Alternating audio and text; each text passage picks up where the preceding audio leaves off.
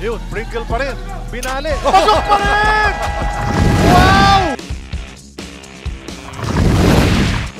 Now to Pringle. Quickly to the other side. Umatake si Stan. Straight to the hoop.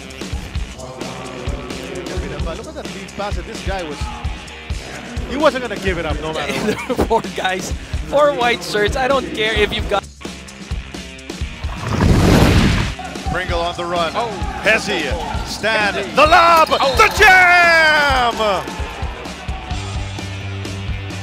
Not tinawag na. Offensive. Oh my goodness, no basket. Ang ganda pa naman. Sabi ng kasama ko, the Hezi. Tapos yung... Scotty sets the screen for Pringle. He goes baseline.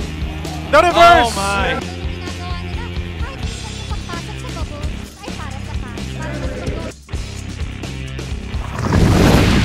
Roger Pagoy. 45 points. That's right. So maybe one of the guys na aasahan ni Coach Bong Ravena to really step up without Parks as first point of the game goes. Lay in here, some free throws maybe. Pero Stanley may tangan ng bola ngayon. Why not? Been able to get to the spot he wants. Able to finish in style. Tough man of the hour brought to you. They get it to Tolentino. Play broken up, but it is recovered back. Scotty saves it, and it is picked up by Stan. Bailout jumper by Pringle, and it's a triple. Down by 2 points, 19-17 kontra sa Barangay Ginebra. Pringle goes behind the back.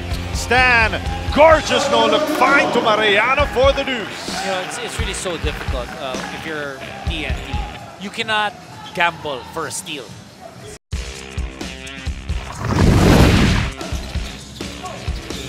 Yun, Pringle pa rin.